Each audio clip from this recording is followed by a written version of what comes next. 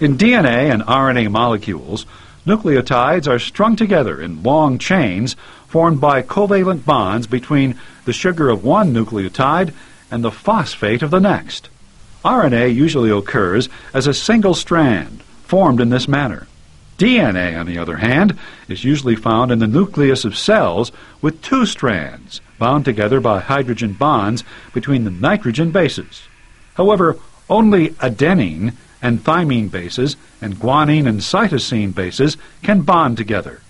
Because of the different chemical bonds and monomers that make up DNA molecules, they take on the appearance of a twisted ladder, or what scientists call a double helix.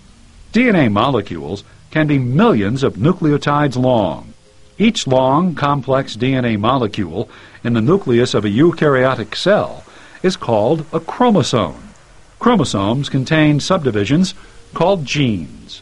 The sequence of nucleotides in most genes contains a kind of biological Morse code that has the instructions for building one complete protein. As we saw earlier, these instructions are copied onto RNA molecules that travel into the cell's cytoplasm and there direct the synthesis of proteins by ribosomes.